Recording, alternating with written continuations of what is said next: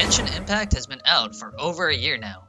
By now, maybe you're even a jaded gacha veteran, battle-hardened by your multiple Qiqi pools. If you were once a pure and untainted newbie to the genre of gacha games way back then, hopefully you've gotten used to managing your wishing resources well enough to get the characters you've desired the most. However, it's not that easy sometimes. There are multiple factors stacked against all of us, especially as a free-to-play or low-spend player. For one, miHoYo does a great job of making all their new characters super appealing. Take miHoYo's trailers for example. Pretty much all of miHoYo's trailers are extremely high quality. The trailers generally have great directing, music, and art. I personally even get excited for the character trailers sometimes, which some may consider a silly thing to get excited over, but that just shows how high quality those trailers are in general. As an active player, the fear of missing out when a new character drops is often a very real thing. The other factor that makes getting the characters you want difficult is that miHoYo is famously really stingy with giving out primo gems and fates, so accumulating wishing currency can take a lot of patience. Being constantly enticed to roll on the new banners while only having access to a limited amount of wishing resources means that getting the characters you want can often take some strategizing. That is, if you don't want to just rely on pure luck.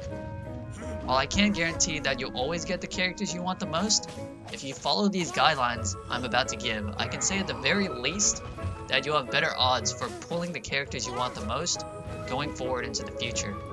Consider sharing these tips with your fellow gacha gambling friends to try to help them save some money. My first tip for making sure you pull the characters you want is to not summon on the weapon banner. This is just my personal opinion, but I think getting a new weapon is much more boring than getting a new character.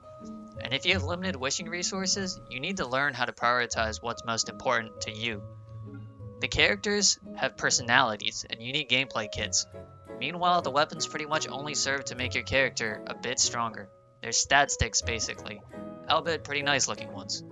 Besides that, you don't actually need 5-star weapons to full 36-star clear the Abyss. With good enough artifacts, 4-star weapons are really all that's necessary. The rates on the weapon banner are also much worse than the rates on the character banner. Pity on the character banner comes after just one 5-star failure. Pity on the weapon banner, on the other hand, comes after 2 5-star failures, which is pretty significant. The rate to pull the banner 5-star you want on the character banner is 50%. The rate to pull a specific 5-star weapon on the weapon banner is 37.5%. So not only are 5-star weapons not necessary for clearing any of the game's content, they also have much worse odds than the character banner. I'd personally recommend only pulling on the weapon banner if you're a whale or a dolphin. If you keep spending your wishing currency on the weapon banner, sooner or later that will prevent you from pulling a character you want on the character banner later down the line. If you're okay with that, then do as you will, but just be fully aware of the trade-off you're making in doing so. One thing I will give miHoYo credit for is that they have guaranteed pity on their character banners, unlike many other notable gacha games. What the pity means is that if you fail to get the feature banner 5-star once on the character banner, the next time you get a 5-star on the character banner, it's guaranteed to be the banner character. This removes much of the RNG from the equation. As a low spending or free-to-play player, I cannot overstate how incredibly valuable this guaranteed pity is, and I highly recommend not risking it once you get it. Following that line of thinking, if you have the 5-star guarantee on character banner, don't go crazy pulling for specific 4-star characters and risk burning your 5-star guarantee. If you don't have guaranteed pity, then by all means roll away for the 4-star character you want. But in general, the 4-star characters are much easier to get than the 5-stars. miHoYo has even set a precedent of giving away many of the 4-star characters for free during events. Off the top of my head, from the in-game events, we've gotten a free Fischl, a free Leah 4-star of our choice from a selection of Leah characters, a free Diona, and a free Xinyan. For the character banner 5-stars, on the other hand, not a single one has ever been given out for free in the game's history. Furthermore, the 4-star characters all eventually go to the standard banner, so they're much more accessible than the 5-stars.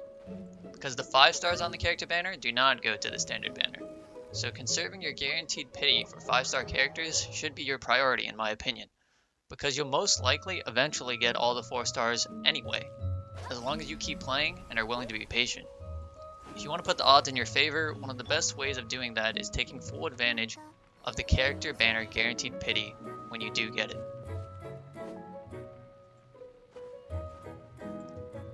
My third tip is to figure out and understand what you're looking for most in a character, so you don't end up regretting who you wish for. This is going to take some personal introspection. What are you looking for in a character? Is it whether the character has fun gameplay? Is it the character's personality that's most important? Is it whether or not the character is meta? Is it how much you like their design? If you aren't able to understand what you yourself want the most out of a character, then you are bound to regret how you spend your gacha wishes at some point.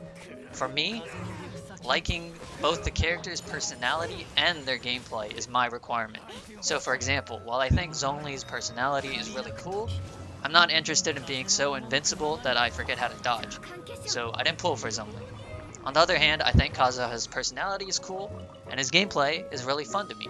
So I went for Kazuha. After you figure out what you're looking for most in a character, make sure you only pull for characters that you're absolutely sure you will really enjoy, based on the criteria that you set for yourself. If you really care about the meta, then make absolutely sure that the character is meta before you pull for them. If you want to increase your odds of getting your favorite characters, you'll need to become very, very picky, since after all, you only have a limited amount of wishing resources. My fourth tip is to appreciate the characters you already have and the existing game without summoning. With good enough artifacts, pretty much any character can be pretty viable, outside of full star clearing floor 12 of the Spiral Abyss, which most players understandably don't seem to care about anyway, given the meager rewards. Believe it or not, Genshin Impact is still a really good game, even if you're just running the Traveler, Amber, Kaya, and Lisa.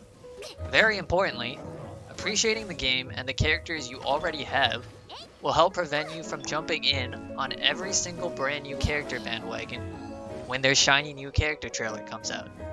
If you don't appreciate the characters you already have, any new character may start to look appealing to you, and you may end up rolling for a character you'll regret rolling for later because of that.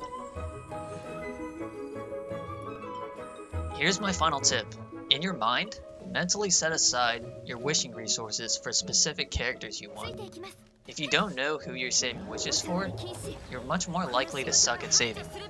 Ideally, you want to make sure you have enough wishes to guarantee the character, even with the worst possible theoretical luck.